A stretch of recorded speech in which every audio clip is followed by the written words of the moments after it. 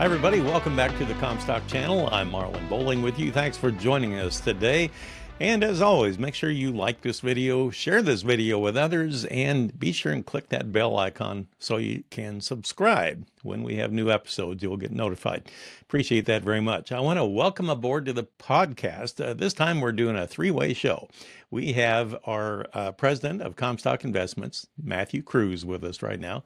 And also we have Mitchell Hora. Now, he, of course, is the CEO of Continuum Ag, and we want to talk about the work that Continuum Ag does. I know you were very busy, for example, Mitchell, at Commodity Classic. In fact, I couldn't even get up to your booth. There was so much interest in what you do. So I want to turn you loose here for a second and explain what Continuum Ag does and how it relates to this overall carbon industry that really seems to be just expanding exponentially this year. What do you do there? Yeah, no, you bet. Thanks for having me on, guys. Number one, I'm a farmer. I mean, that's where it all starts. So I'm seventh generation on my family's farm. We're an operation down in southeast Iowa. Ainsworth is technically the town, but near Washington, south of Iowa City, kind of area here. So corn soybean operation, and my family's been into this soil health stuff since even the late 70s. No-tilling since 1978, cover cropping since 2013. I started Continuum Ag as an agronomy consulting company to help family farms like mine quantify and improve their soil health. So I was doing a lot of stuff with the Haney soil health test and just trying to help farmers better understand their data. And that progressed then that we started building a software for that Haney test. We got into doing soil sampling for some of the carbon markets and carbon programs, doing soil organic carbon testing. And that progressed to needing to expand our software, needing to offer more holistic regenerative ag consulting. But the whole time I was watching the carbon space, and family farms like mine weren't able to participate because we'd already been doing these things. And a lot of my customers too, we'd already been doing cover crops and no-till and that. So we never really could participate. And then the Inflation Reduction Act was passed, and Section 45Z was part of that law, and became aware of the opportunity for 45Z and on-farm low carbon intensity bushels playing a role. And I was, at that point, then able to start exploring the tools, scored my own farm, and was running the numbers. I'm like, this is going to be absolutely massive. And as I was looking more and more into it, knew that it was going to be absolutely massive, knew that this was where the puck was going, knew that this is absolutely so much better than everything that had been worked on over the last half a decade or so in the carbon space. And we've gone all in and completely put the company on its head. And long story short, now we are helping farmers to quantify their carbon intensity, and where our whole policy is that the farmer does pay a couple bucks to get their carbon intensity score and utilize our agronomist and their local agronomists to document their farm practices and get their scores verified, because it's the legitimacy of the data and the legitimacy of that CI score, which is going to be able to command some premiums in the marketplace. And we'll dig into all the details, but essentially today we're the software for farmers to get their CI score and get it verified and hopefully get paid. Well, I want to bring Matthew into the conversation here. Matthew and I came on board with Comstock early in 2024. I know you and your dad had already been heavily involved in pursuing information about carbon scoring, carbon capture, carbon pipelines, just everything related to it. And basically, you're always looking at ways to maybe add revenue streams from the farmer's point of view out there. What caught your eye about this? There are several companies like this, but Continuum Ag in particular, why did you focus on that? Well, I guess I heard their name out there, and seems like there's a movement to decarbonize society, and you're hearing more and more about potential for these carbon credits all the time. Obviously, the carbon pipelines are of a lot of interest, and so I just went on their website and was just trying to learn from myself, how much money is really out there, because there's a lot of talk about it, but there's still a lot of confusion and questions, and you know, so that's why I wanted to talk to Mitchell and kind of hear it straight from the horse's mouth, you know, what's really there. And so I actually went on his website just out of curiosity to see, okay, we're all supposed to know now. It's apparently what our carbon score is, and that apparently is going to be a major factor going forward in the future. Could help determine our corn prices in theory. You know, and so so Mitchell can maybe talk a little bit about that, but you probably don't have it in front of you, but in talking to Continuum Ag, like the average U.S. corn producers CI score is like 29. Is that right, Mitchell? That's the default. Yeah. Yeah.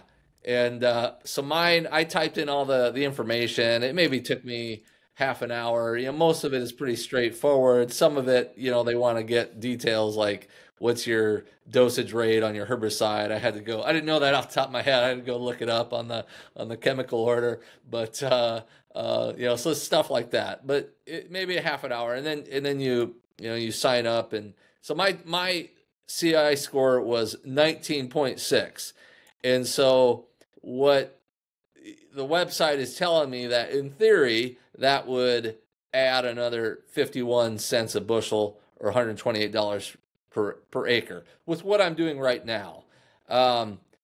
What I think is interesting is you can play around with it, and Mitchell, you can talk about this, but most of your customers are closer to 5 or less for their CI score, right? So I'm probably a little above average when compared to what your customers are doing. And so I no-till beans and strip-till corn. And so if I no-tilled corn, my CI score would probably be less. I think a big factor also is the cover crops. If you're doing cover crops, that also gives you a major boost on your CI score, which I am not doing. I think cover crops are great, but we're more in northern Iowa, and we have a very short growing season, and so I'm a little skeptical that it works as well for us as it does in the South. But if I was in the South, I'd be doing cover crops a lot more.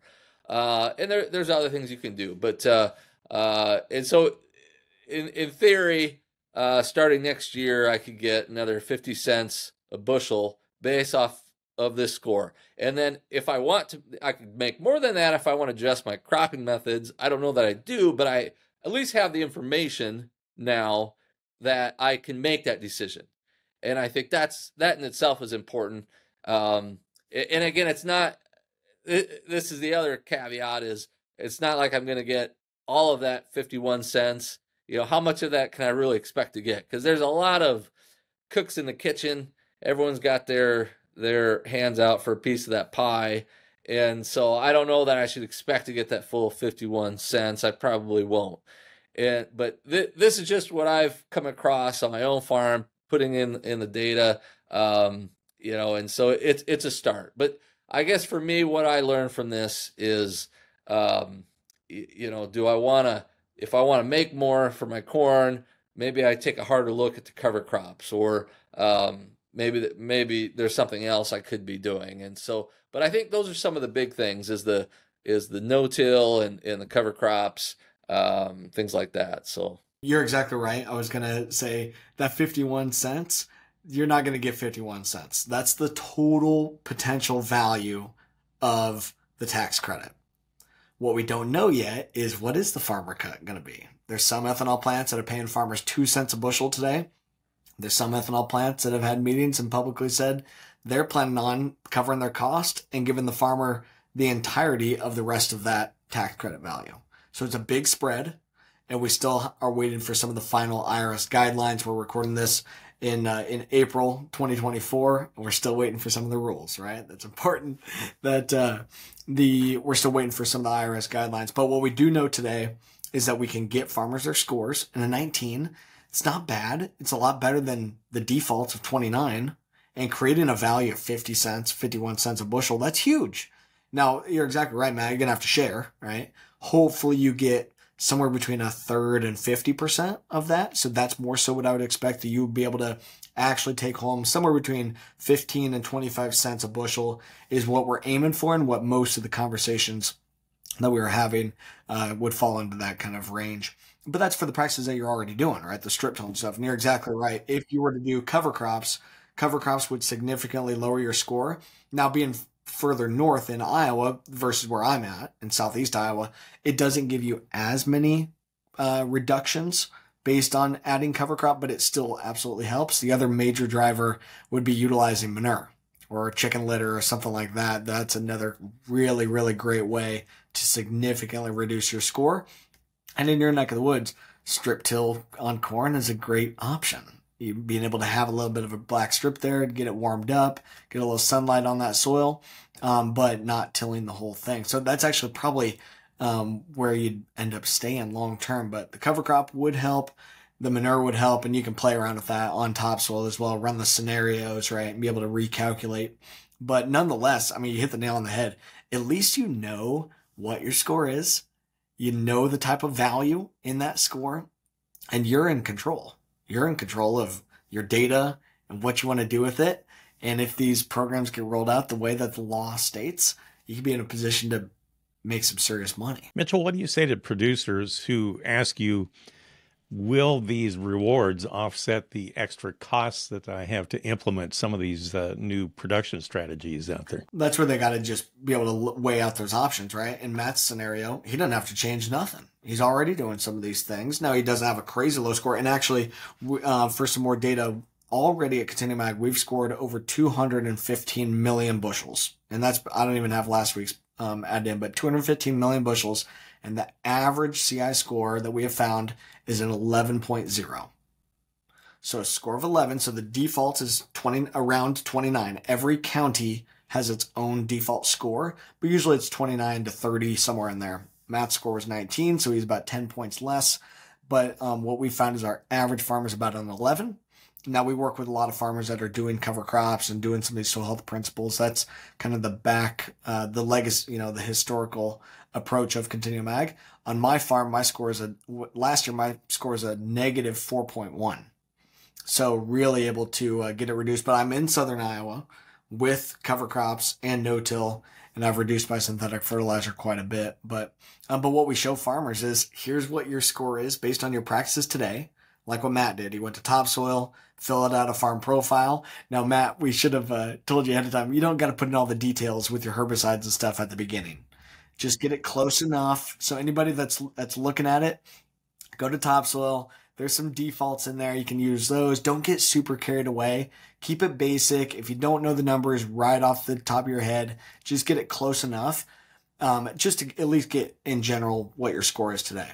Now, when we are actually verifying a score and when we're creating the actual legit CI claim on our 2024 crop, now we got to have the actuals. And that's what our real business model is. We charge a farmer a couple bucks an acre, and they can go and utilize our agronomists and our third-party verifiers to get that CI score verified. And at that point, it does absolutely have to be legit. But go and you can get that score put together very inexpensively. And actually, you can utilize our code BBC95 for the Billion Bushel Challenge to get 95% off on that CI score. So instead of paying the $500, you can get your CI score for $25. So BBC95, and people can see what their scores are. Who determines that score? And is that subject to change in the future? So the score comes from the GREET model. That's GREET. It's a model developed by the Argonne National Lab, part of the U.S. Department of Energy. So the Department of Energy has been doing CI scoring and has developed the GREET model. They developed the GREET model back in 1994. So this is nothing new. They've been doing this in this fuel space for 30 years. What's new is that they've now added the feedstock component, meaning the corn or soybeans or sorghum or rice. So they've added the feedstock component. And because of this 45Z tax credit, now there's actually a reason to really get the farmer data and to actually dial in and lower your CI score. That credit's due to start on January 1st, 2025. So the money is not flowing today. Hardly anybody's talking about this still today, even though we're only a couple months away from this being game time, but a couple months away. And what we know, though, is that it will be that GREET model from the Department of Energy. And we know that biofuel companies need to get their scores lowered. And on the farm, we can help. And this is all about partnership here. This is all about working together. And this is about trying to capitalize on bringing some of these dollars to our rural communities. I look at it as I'm potentially making more revenue for something that I'm already doing. Now, if I want to take it a step further and adopt cover crops or some of the other things, that's something else I have to take a look at. In some of the estimates that I've gotten, I mean, it could cost as much as $30, $40, $50 an acre to incorporate some of that, and so you need some additional revenue to offset that. But so I like it that some additional revenue sources is always welcome in farming, especially in a year like what 2024 is looking like being. And so I get my concern is, there's still a lot of questions about and I'm skeptical about what are we really going to end up with, and I think that's what a lot of farmers are skeptical about. I've signed up with some of these carbon programs in the past, and wanting you to change your production systems and things like that. And maybe it's still early to conclude the results of those, but it seems like there was a lot of talk and then end up that they're not getting much for it. And so I'm trying to be more optimistic in this situation that this is going to be different. But I just wonder when you get a lot of these big companies involved that are basically acting as intermediaries, like funneling the money through them, how much is going to be left for the farmer. And so you feel free to talk about that and maybe like what role do you have with the ethanol plants, and how does that work? No, it's exactly right. The only way that the farmer is going to be able to get anything that looks like an equitable share, the only way they're going to be able to do that is if they know their numbers, know the value of that number, and they don't sell themselves short. And that's going to take collaboration here. That's going to take awareness, but also I think it's smart for the ethanol plants to pass along a fair share to the farmers, because if they adequately compensate the farmer, more farmers will participate, more farmers will be incentivized to actually maybe change some practices and lower their score.